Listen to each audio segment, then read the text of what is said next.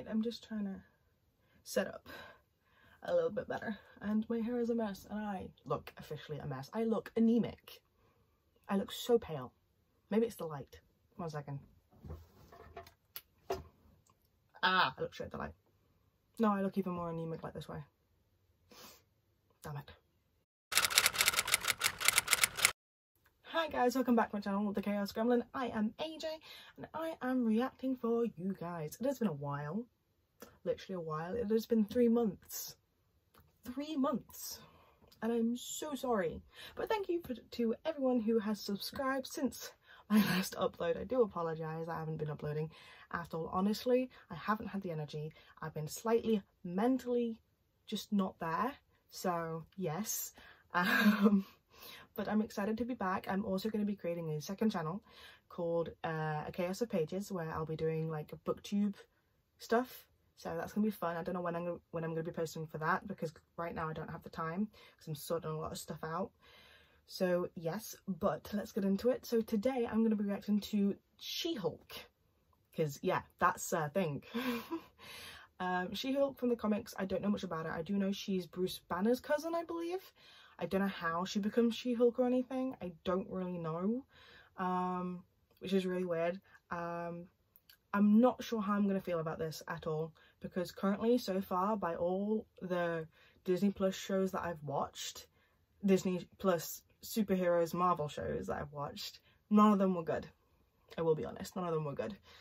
Except for Moon Knight. Moon Knight is fucking brilliant. Now that is a show. Sadly though, I've heard that there's not going to be a second season, and I'm very, very furious about it. So yeah, because Moon Knight was the only show out of all of them, Loki, Falcon and the Winter Soldier, WandaVision, that was actually good and constant throughout the entire thing. WandaVision at the beginning was fine, it was really good, I was getting into it, and then the end was blasé. Falcon and the Winter Soldier, the only part that I like about that was, of course, Bucky. Sam's whole arc and everything just didn't amount to much for me, especially the ending. It felt so forced. If it was more natural, maybe it would have been better, especially since it was so rushed because of COVID. So I don't know about that. And Loki, well, that's just a tragedy in itself, because Loki is not Loki in that series at all, and the whole TVA thing is just a mess, especially now with Multiverse of Madness that's just come out, honestly. And I watched that and it was fantastic. I loved it, honestly. And spoilers, Professor Xavier, seeing him and the way he died, oh my god, wow.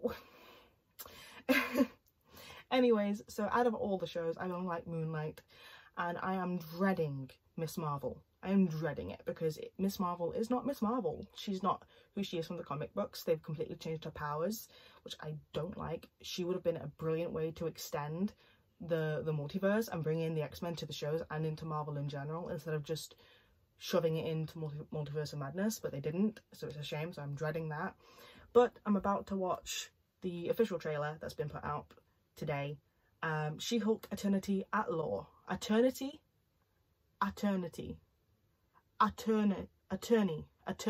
we go. Attorney at Law. I can't speak, I really can't. Anyways, so let's get into it. I hope you guys enjoy my reaction, and I hope I enjoy the trailer. So yeah, let's get into it. If my laptop wants to comply.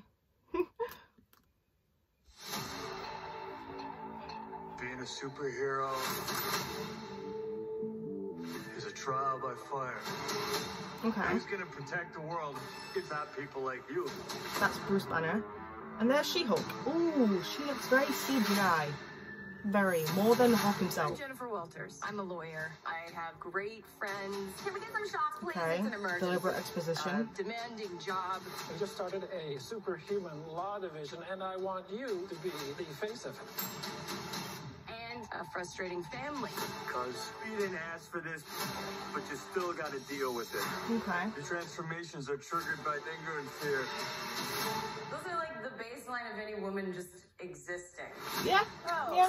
Bruce, I feel like if I don't transform, I'm gonna die. Yes, yes, yes. No. I just want to be a normal, I mean, she looks good. Tell us where She-Hulk is. Jen, you're a story now.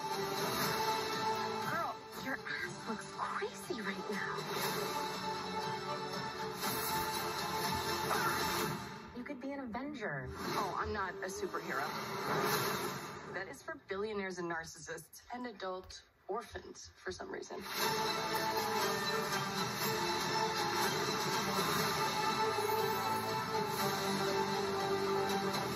Is there anything more depressing than dating in your 30s? Yeah, this is the best date I've had in a while. Oh, Should we split some fries? let's get those to go.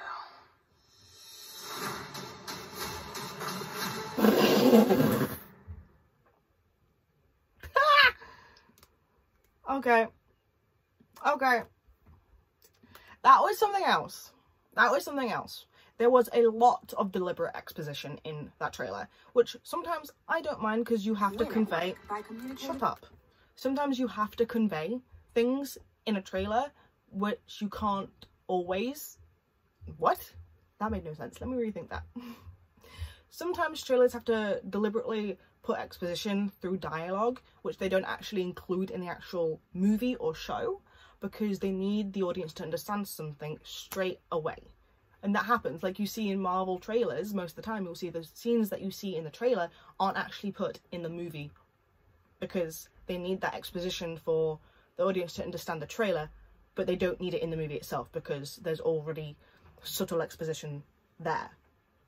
That makes sense. But at the same time, I wasn't a big fan of it in this trailer. There was a lot of it. She-Hulk herself, she does look very CGI. And I'm not sure how to feel about it. However, I do like the hair. The hair looks fantastic.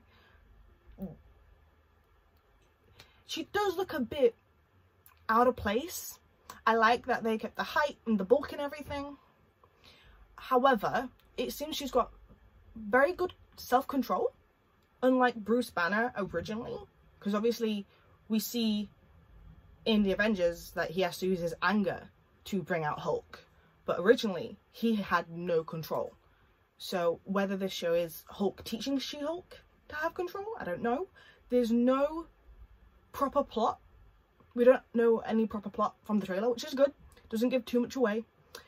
So I don't know. Moon Knight made me feel a bit more inspired, and it made me have hope, but Miss Marvel doesn't. So I don't know where I am with She-Hulk. Visually, I think it might be good, because most of the time Marvel is really good with visuals. Dialogue wise and plot wise, I'm not sure how it's going to go, so I am nervous about it, but I'm going to obviously give it a try because it's Marvel and I'm a massive Marvel fan, so we shall see very, very soon apparently. So yes, and hopefully I'll be able to give you my thoughts on it as well. I'm hoping to do a proper in-depth video of all the Disney Plus Marvel shows, because I really want to talk about them and debate about them with people. So hopefully I'll be doing that soon, but it really depends on how my schedule is, because obviously, like I said, I haven't posted in 3 months, and that is my fault because I have been mentally just not there. So yes, but anyways, I think overall the trailer itself, I'll give a 6 out of 10. It definitely piqued my interest. There were definitely areas where I laughed. I'm like, oh. So I don't know, but I'm not gonna have too much hope for it, because I had hope for Loki and it was shattered after the 2nd episode. So yes, we shall see. I want to know what you guys think.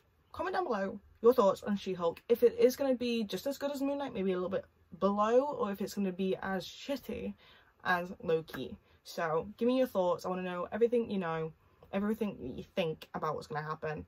And please don't forget to like the video, and if you are new, to subscribe down below and press the notifications bell, because obviously I don't post often enough, so you're going to want to be notified when I do post.